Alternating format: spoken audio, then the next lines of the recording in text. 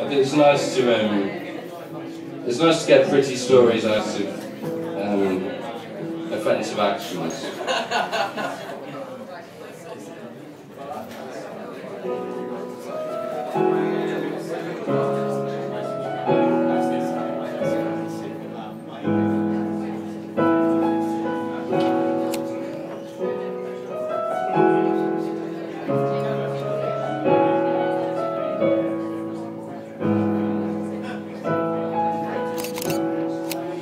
Tom, he rose every morning, and he got out of bed all alone. He looked through the post, he saw John now, and he checked for missed calls on his phone. Been 7 long years since she left him. Always thought he would find someone new, but no one quite lived up to Nancy. And in love, compromises won't do.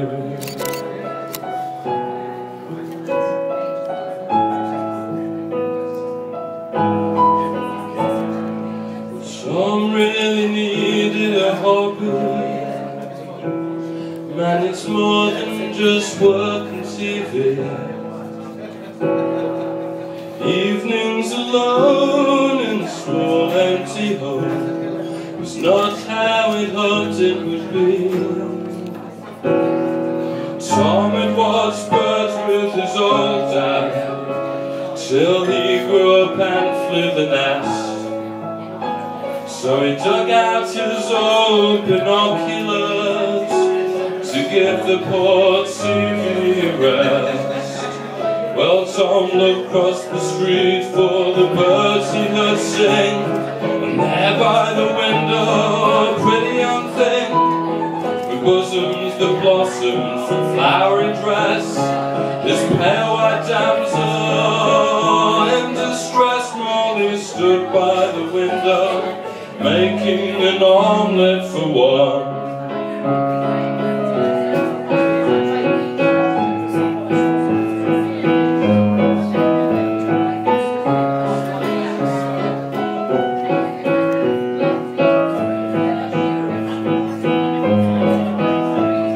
So now Tom arose every morning with a purpose to open the day. He watched from safety his distant love, for if he saw her, then what would he say? Tom watched Molly every morning. He wanted to see all he could, for he feared the day when she might fly away, and he kind of suspected she would.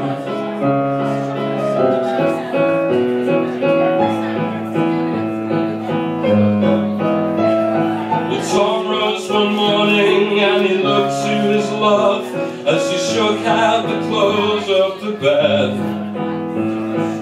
Tom watched his beauty, the postman watched Tom. Minutes passed before he turned his head.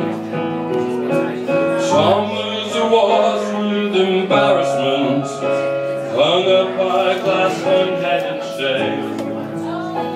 For he knew this was the last time he'd ever watched Molly, so he loved and lost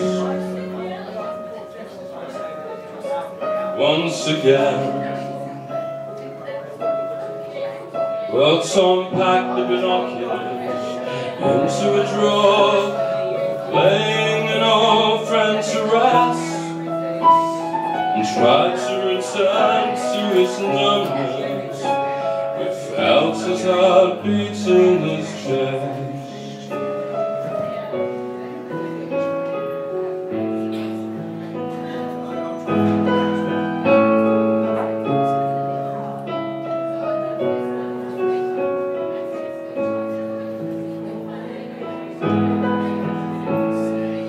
Tom's routine returned to normal until one Wednesday in the outside the front door.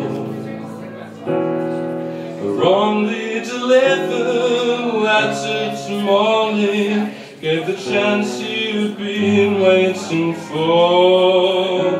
Tom filled up with hope and he shook off his sleeve, put the letter on the side where it lived for 2 weeks.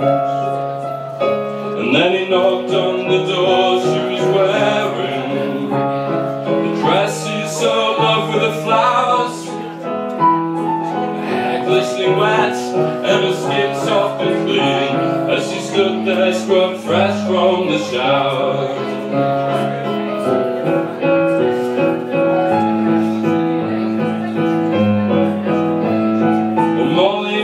Shy, but invited him in, and Tom, of course, he obliged. She opened the door to the kitchen, while he shot all his passions inside. Tom kept his eyes low as he looked round the room, so binoculars laying on the floor. Molly, she saw to her face flushed red as she bundled them into a drawer.